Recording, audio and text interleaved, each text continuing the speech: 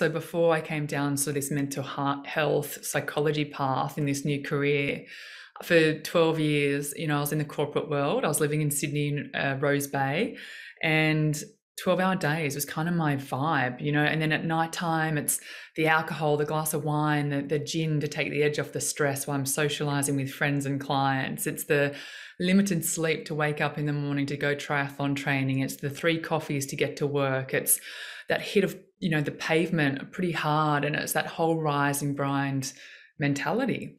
Part of the hustle culture is also very much entwined with the health culture. And certainly, the past couple of years, we've seen conversations around health and, quasi-experts in this space pop up and offer all sorts of advice and support. But I think it's really interesting, the work that you do.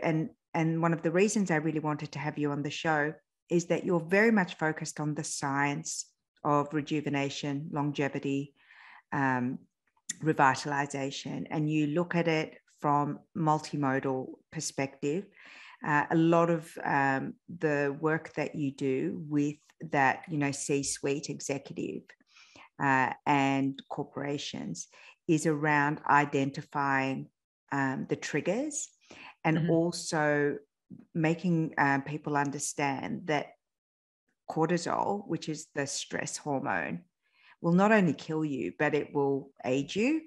It will rob you of life force and can potentially be stopped. And it's one of those things that you can actually modify and claim back. So I want to talk to you first about what you see in your practice at that, whether it's a mid-age or a certain level of success. What are some of the signs of burnout that you see? And then let's talk about the triggers that lead to those burnouts and that spike in cortisol, which is the beginning of the end. So I think there's a few things, like in terms of burnout, and I know my own symptoms when I'm getting burnt out, which will set me on a spiral of a mental health relapse. So I'm very aware of these kinds of things. For me, and you might see this with high performers, is that they get very productive, almost like hyper-productive, where they take on more and more, and which sounds great, right? In theory, like imagine, doing your tax while painting your house at the same time. Like that all sounds fantastic. But where it actually gets dangerous is when it can kind of slip into mania, and then you are not sleeping because you have got this overactive mind at nighttime, and then it kind of perpetuates down into this very, very dangerous spiral. Some other things around, what are people saying around you? Like as an Are You OK ambassador, we kind of say, okay, these are the signs and symptoms to look out for, whether it's burnout or for mental health decline. Things like if people are saying, hey, I'm feeling overwhelmed or I'm feeling burnt out, they're kind of signs, or that, you're having those conversations in your mind. 2, what are people doing? Have you been noticing that you're now starting to cancel plans because you don't have the energy, right, to go out and social, which is absolutely fine. I think that's really important to be aware of that and set good boundaries. Are you noticing that you are now drinking more alcohol at nighttime as your coping mechanism? Are you more irritable? Are you noticing that your sleep's getting impacted? Are you midnight snacking? It's just kind of owning this, like what we are unique to each individual. And the other thing to look out for is what's going on in your life. Have you just gone through a divorce? Has someone in your life just got sick? Have you just had a baby? It could be a positive trigger that sets you off. So I think it's a couple of things of being aware and being really educated and empowered to notice what it is for you. And so I know my signs definitely. And I think that's a really important thing, just to go inward and go, well, what is it? What is it when I do feel stressed? Do I get a sty in my eye? Do I get a gastro kind of an upset stomach? Do I get eczema? Do I get psoriasis in my hair? Do I get palsy? Like half my face will drop. These are like significant stress signs of going, hang on a second. I need to take a break. I need to probably go on a holiday, right, and have a full reset if you're getting down to those kinds of levels. So I think it's just taking a time, maybe while you're listening to this podcast, and pausing and going, well, what is it for me? What is kind of my stress trigger? Let's talk about hormonal tests, because I'm 48, you're about to turn 41.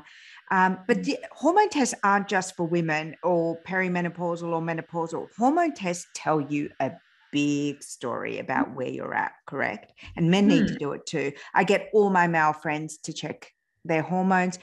It is extraordinary how many men are low in testosterone and how revitalized they feel from that one supplementation.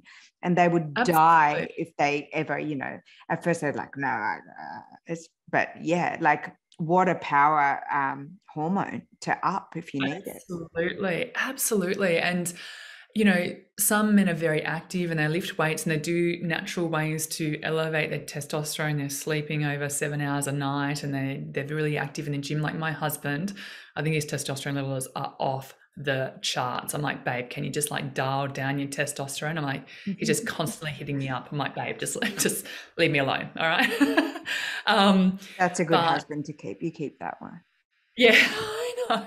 We've been together for like 22 years. And so he's a great guy, actually.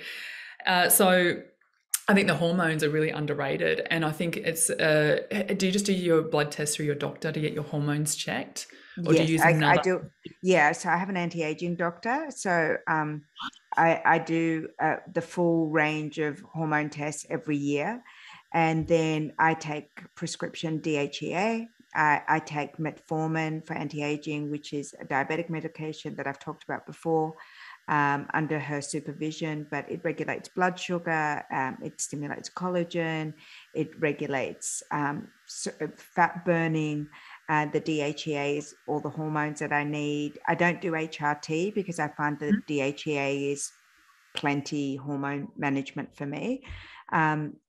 But yeah, it completely changed my performance. And if we're talking simply about energy, performance, mental youth, uh, physical drive, sexual drive, all the hallmarkers of youth, it was the hormone test that really changed the way that I live and the way that I turn up in the world for my daughter, for my friends, for my lover, all of those things. It was just it was a light switch moment again. And the blood test really helped me understand where my deficiencies were. So I was able to make modifications to diet. I get vitamin B12 injected when I'm feeling a bit low because I tend to metabolize vitamin B very quickly and I always need it. I get my vitamin D injected because it lasts longer, and I already take so many supplements. It was just one less supplement to take. That's incredible. Who's your anti-aging doctor? I Are work with you? Dr. Alia Nasser, and in fact, I interviewed her in this issue of Ageless magazine. She is a phenomenal doctor, and she really changed my life. And again, I sent everyone to her. She's at the Verve Clinic in Woollahra in Sydney. That's amazing. Do you know what's so funny is that her books are going to be full, right? Like in terms of, so I've got an integrative doctor who is phenomenal, but I'm going to go and see your anti-aging doctor as well. And I recommended her at all my keynotes because I see about 5,000 people a week, right, at these keynote events. And I used to speak about her all the time. And then she literally got so booked out, she couldn't see me. And I'm like, hey, I need to come Hey, and see you still. hey, But I think that's just so important. And also as we're aging, is that whole, that whole sexual function as well is such a key important It's a component. marker. And It's a youth marker. If you feel it's youthful and vital, if you have a healthy sex drive, if you feel energized to enjoy that aspect of your life. And without the enjoyment and without the energy to enjoy that aspect of your life, the knock-on effects are huge. that's a really, really important conversation. So just for a complete vulnerable share here, so I'm on a medication called Zoloft, which is a SSRI. And my psychiatrist put me on that after giving birth to Clara. I've come off it twice. I've had a relapse twice. So I'll be on this medication probably until I die at 95. And that's okay, right? I'm very high functioning. I sleep really well. I do everything in the toolkit. And this is what I always say to people when you're taking medication. You can't just rely on the medication. And It we're is not like, doctors. We are under the care. And I always like to say this. absolutely, Don't do what I do. Go see the doctors. I'm such an absolutely. advocate for the science. Get your own team of anti-aging, biohacking, life-affirming experts. Yes, absolutely. And I think that's really, really important. Like that's a huge disclaimer is that you must go and see an expert. Like you have to go and see a doctor. Every time I see my psychiatrist, which is once a year, I talk to her about this kind of stuff, right? Because one of the side effects of Zoloft is sexual dysfunction for both genders. And so you'll notice, not everyone, but some people notice whether it's the side effect of a bit of weight gain or whether it's a side effect of sexual dysfunction. So your libido might drop, or you might not be able to orgasm or whatever that is. And I was having a conversation to her about this. For me, and I look a lot at the research because I'm at university, so I'm always looking at PubMed SSRIs because when you're taking something, you want to know everything about it. One nice silver lining of SSRIs is that some of them actually produce more neurogenesis in the hippocampus, in the memory center. And I noticed that on Zoloft. It's like a performance drug for me. I actually have a sharper memory on it. So I like that component of it. But the sexual dysfunction thing is a thing. So I called my psychiatrist last November and I said, it's unacceptable. I'm 40. We need to talk about this and find a solution. Let's talk about what you see when you have these clients that have come to you at the point of burnout. So we talked about the physical tests and that checklist that is your go-to, which again I really applaud. I love that you're a mindfulness coach, but you really understand the physical impact of stress, cortisol spikes, life changes, the hustle culture. What are the other things that you maybe some practical tips that you get them to start working on that can help? Yeah, so I think a few things, like if they are feeling burnout, like I would actually get them to take on some things to help reduce their stress. So whether that's through meditation, which has just been so clinically studied now, whether that's to do some breathing activities, whether that's to do a practice of gratitude journal. And again, our whole thing is to actually make sure that we give them a buffet of tools so they're not, so they can lean up against something that they really enjoy, right? There's no point, doing everything, and not everyone's going to warm to absolutely every single tool. So I always talk about it as like this buffet of like this toolkit that they can do. Those kinds of stress management practices. Another couple of things that I get them to do is cut out their triggers. So things like alcohol. Like when I have my mental health, I've had 2 now, these mental health relapses. And again, the trigger was because I pushed myself too hard. I signed a book deal, similar story to yours, where I actually had it in a really happy time. Like we trained 100,000 people, we bought a house, I signed a book deal, the deadline was too tight and I relapsed. And the beautiful thing is I now know my signs, so I can act very, very quickly and just own it, right? Like I just called my psychiatrist the next day. I told her what happened. She's like, it's okay. Let's get you straight back onto Zoloft. Let's pause the company for a month and double down on self-care. And 2 of those things that I'll do straight away when I'm feeling like that is I cut out alcohol and caffeine. Now, when you are stressed and you're burnt out and you're in the trenches, I can guarantee you right now, you don't want to drink alcohol and you don't want to have coffee because you want to recover. You're in this kind of rehab, right? So you want to recover as quickly as you possibly can to get yourself back on track.